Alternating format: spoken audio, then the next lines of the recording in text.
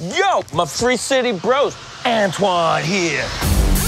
Taika Waititi takes an already funny script and is riffing on a level that is freaking sublime. What is this, the 70s? Sequels and IP, bro. Sequels are way better than originals. Who's the best martial artist in the whole wide world?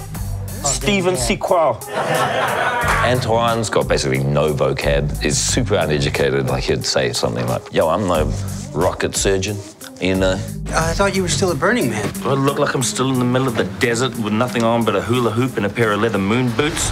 That's what you wear? Taika is a genius. I literally came to set on days that I wasn't in to watch his scenes because what that guy does is, like, insane. Antoine is, I think, a villain for the ages. The fact that Taika is able to kind of walk that razor's edge and make it both loathsome and hilarious is a testament to that guy's talent. What? There's no glass there, and you are... What? Nothing. Didn't say anything? No. You want to say anything else to me? I said, I think I...